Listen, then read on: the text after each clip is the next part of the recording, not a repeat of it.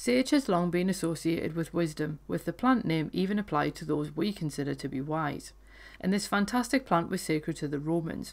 Both the Romans and Egyptians preserved meat using sage. Nicholas Culpeper also noted its value to the memory, which is borne out by modern medicine, because sage prevents the breakdown of acetylcholine, which the brain needs to store memories. Now, Culpeper assigned sage to Jupiter, while William Lilly assigned it to Saturn. This doesn't exactly help with its magical uses, since it pops up in spells to increase love and remember loved ones when they pass. So let's dig into the folklore of sage in this week's episode of Fabulous Folklore. Hello there and welcome to Fabulous Folklore, the podcast for all things folklore, occult and just a bit weird.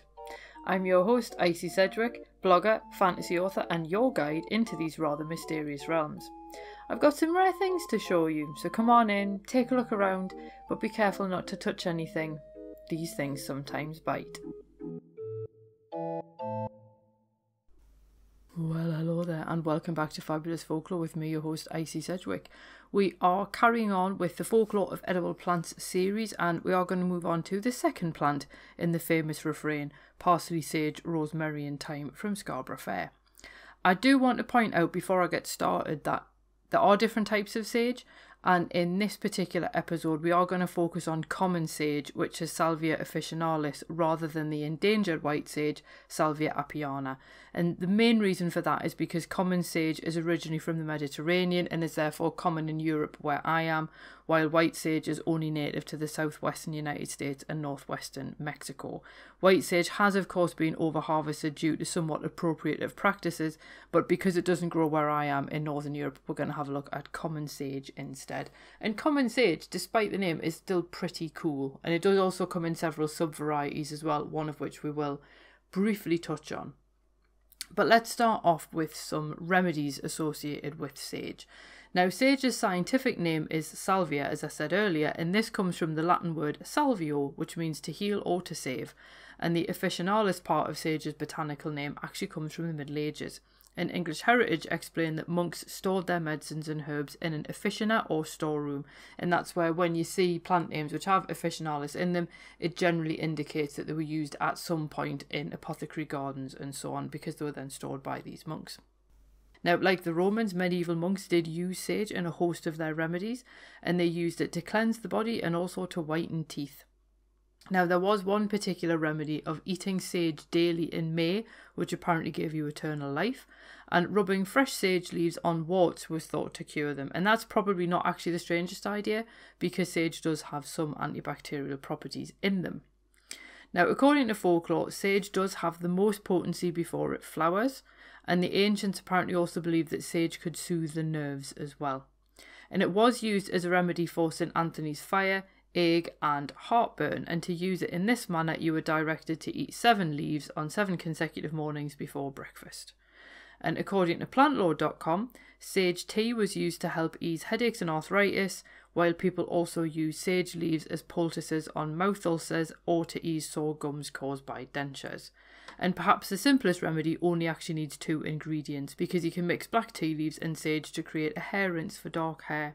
Although I think perhaps the easiest solution is also that you can make sage tea as a gargle if you've got a sore throat as well. As always, do make sure that these things will work well with any medication that you're currently taking if you do want to internally take any of these herbal remedies. Now, I did mention that sage had some antibacterial properties, and they perhaps explain why sage also sometimes appears in the recipe for 4 Thieves vinegar, which we did have a look at once before when we were looking at lavender. And this first appeared in Marseille, where 4 grave robbers were plundering graves during a plague outbreak. And when they were caught, they claimed that they'd used a special potion to protect them against contracting the plague. There is an alternative version that sees the thieves invent the vinegar after being sentenced to bury plague corpses, but either way, the intention is the same. They plan to use this 4 Thieves vinegar to stave off the plague. Now, if you're interested, their mixture contained lavender, rosemary, distilled vinegar and cloves, but some recipes also say it contained garlic, wormwood or sage. And I think, as I say, because of these antibacterial properties of sage, I can understand why people would put it in there. It does also grow quite profusely as well, so it would be quite easy to get hold of. Now, one of the more unfortunate lines that we sometimes find in the folklore of plants is the assignation of plants to one gender or the other. Now, obviously, we do have to remember that this is a throwback to a time when men assumed ascendancy and authority over women. Obviously, I'm talking as if that time's in the past, but there we go. Don't really want to get into politics too much on the podcast, but while these domestic politics don't necessarily hold as much water now, it is worth including them to examine what earlier societies did believe, because I do think that you do need to track changes in belief, because then that lets you to see how far you've actually come. But sage was one of those plants whose growth was associated with strong or domineering women, and sage was therefore considered to flourish anywhere where women dominated the household. And indeed, if sage flourished in the garden, there was a belief that the family would only have girls. And one particular line of doggerel ran thus: "If the sage bush thrives and grows, the master's not master, and he knows." Now here, the growth of your sage essentially indicates your social status in relation to your partner in life. So there are some anecdotes about nervous husbands cutting back the sage bushes so as to avoid wagging tongues about their ability to run their household. Christina Oakley Harrington puts forward this: if you identify as a woman and you want to increase your authority, then sage can help.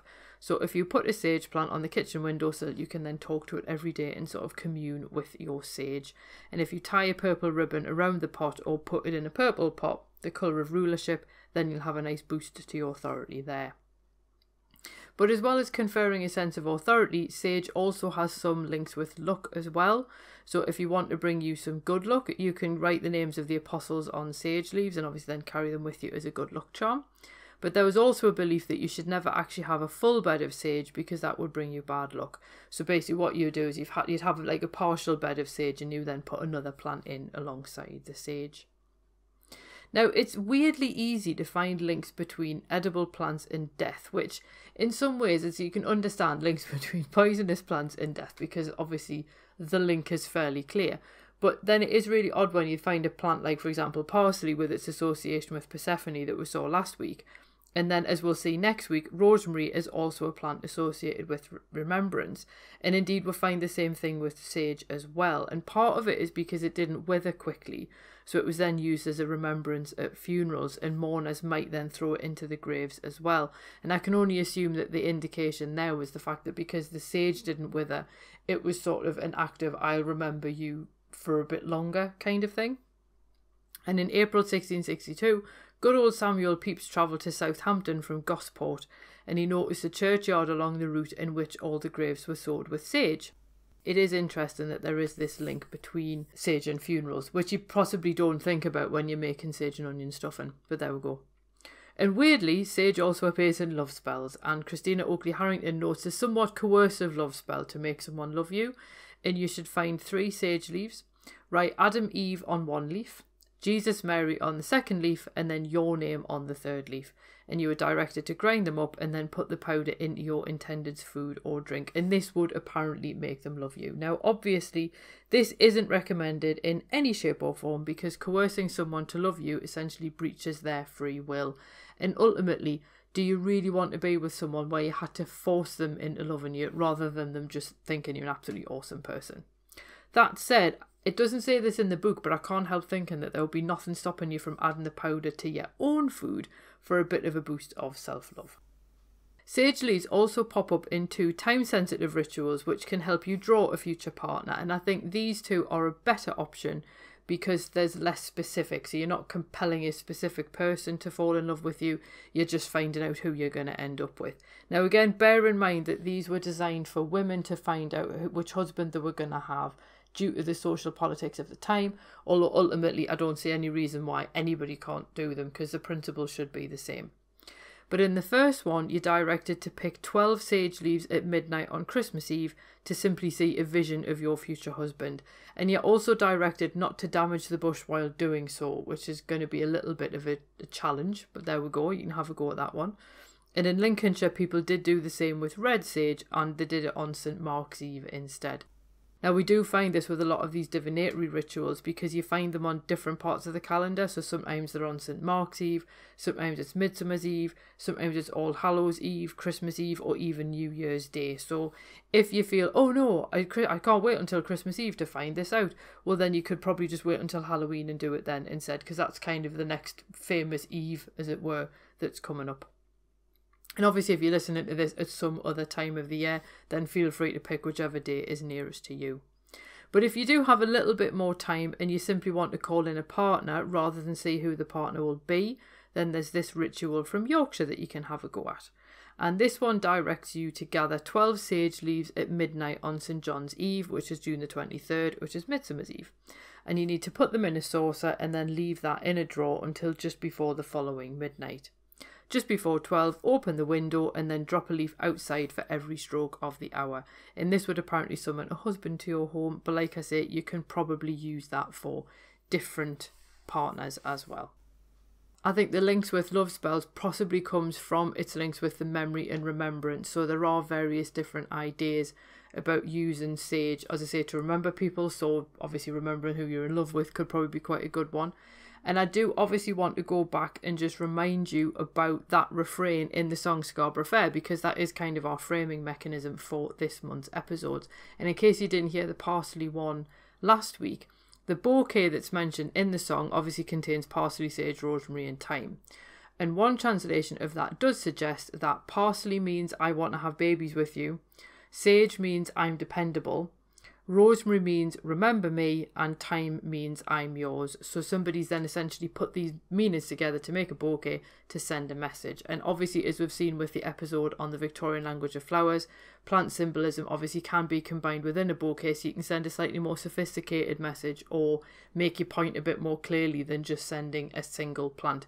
Mostly because plant symbolism really varies from one dictionary to another, so if you at least put several together, you can sort of make your message a little bit more obvious. Now, what I find really interesting here is that sage is considered to mean I'm dependable, but it does also have that link with remembrance as well. So I think that we can possibly read a couple of other things into that.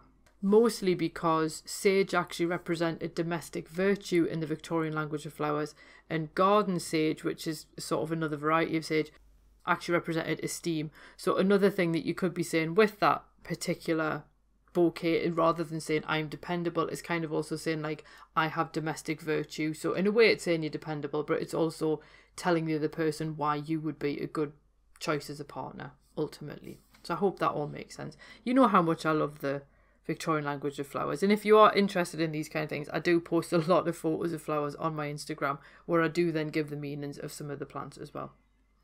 Now, ultimately, sage is an absolutely fabulous herb, and there's a whole range of ways to involve it in your life, from simply growing it to using it in teas, or obviously eating it, because obviously it is a culinary herb. And it is a fantastic herb to use if you want to show a mark of respect to someone who has died. And its links with memory does make it a great plant for remembrance.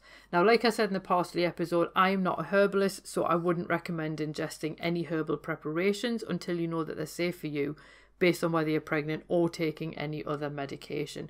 And that's where things like using something as a gargle or a hair rinse you should be all right with, as long as you haven't got an allergy. But again, just double check that you're fine to have this particular thing before you use it, because you don't want to aggravate an allergy or something like that.